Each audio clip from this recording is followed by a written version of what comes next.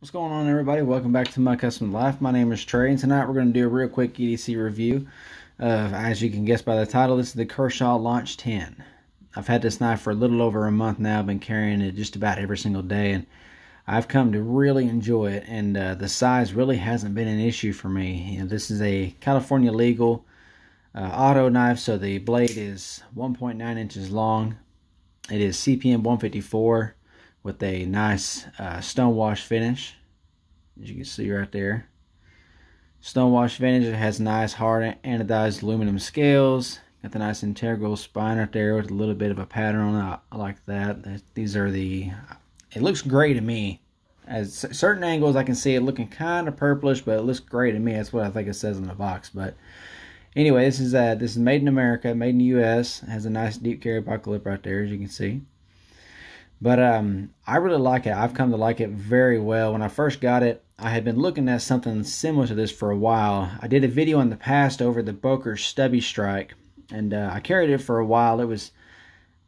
I liked it at first. There was just a couple things I wasn't too fond of. You know, the handle was real ergonomic as far as, you know, the size could go, but it just, I don't know, there's just certain things I just didn't like about it. One thing that I actually mentioned in the video was that the pivot, over time of flipping the knife, actually started, like, this one's kind of the same thing. It's not doing the same thing, but it's the same in the sense that it's locked in there the way it's fitted.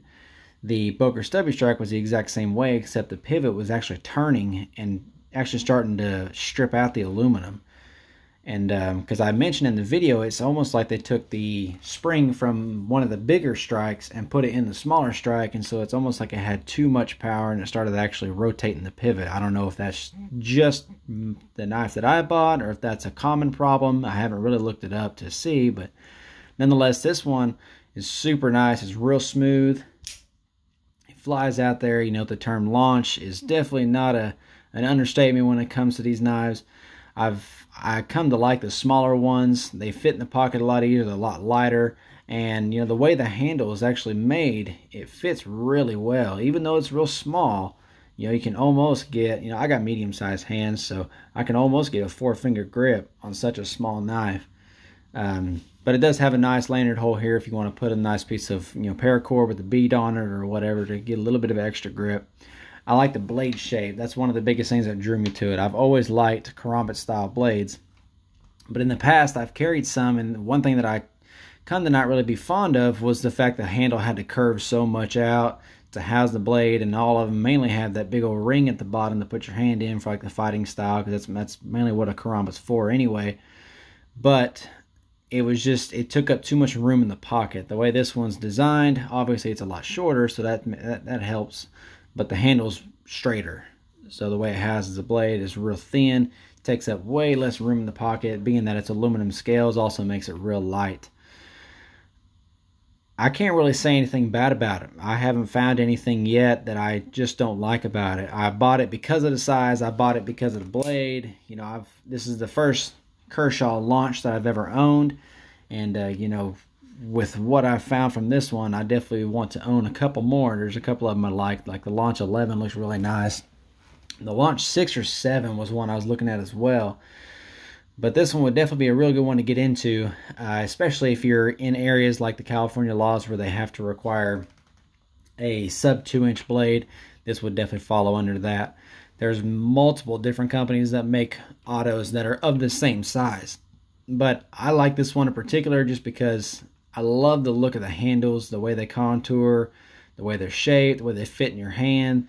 This nice little back, this, I don't know what you call it, swoop, whatever you want to call it, fits right into the meat of your palm right there, so it just kind of melts in. And this has like a little bit of like a thumb ramp, or you can, you know, kind of get like a little bit of a pinch grip, put up there for a little more precision cuts. And the way they grind this blade, it's a flat grind, and so the tip of this is really fine. So I can definitely see this being a very good knife for, say, opening boxes, cutting stuff like that. The knife's not gonna, you know, come out of the cut like it would if it was had a big belly on it. But anyway, like I said, CPM 154, stainless steel.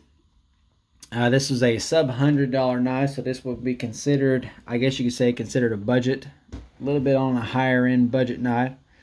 But it would definitely be one that I would 100% recommend. as far as the auto. There's multiple autos out there. Kershaw has their own Launch series, which has, I think last time I checked, 12 different knives in the Launch series. You may have to correct me on that in the comments below. I believe it's 12.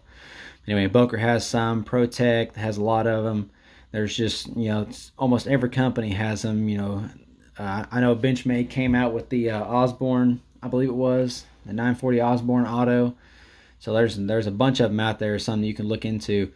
But and a lot of companies also, like I said, offer these California legal ones if you're looking into something that you maybe looking to carry for the laws regarding the autos, or maybe you want something a little bit different size or a different style, not different size, different style. But this one would be on my highly recommended list for auto. And like I said, it is my second auto, so I can't recommend a ton of them because I haven't had a lot of experience with them. But this one would definitely be recommended by me if I had to recommend any sort of autos. So anyway, I hope you guys enjoyed the video. I hope you guys got some, hopefully got some questions answered. Maybe got some more info you weren't sure of.